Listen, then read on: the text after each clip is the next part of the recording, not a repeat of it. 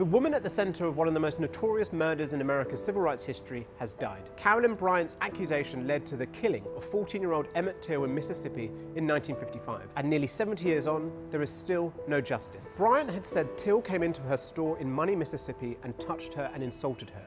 A story that's always been questioned, with reports she made it all up. A few days later, Bryant's husband and half-brother abducted Till, tortured him, shot him in the head, and dumped his body in the river. Till's mother decided to have an open casket funeral so that America could see what the racism of the South had done to her son. The two men did go on trial, but an all-white jury found them not guilty. They later both admitted they'd killed Till, but they were now protected by double jeopardy. Till's family always sought justice, and they wanted Carolyn Bryant to be punished for her role in his abduction and his killing. But last year, a grand jury looked back into the case and decided not to indict her. Civil rights activists now fear that her death means there will never be any justice for Till or his family.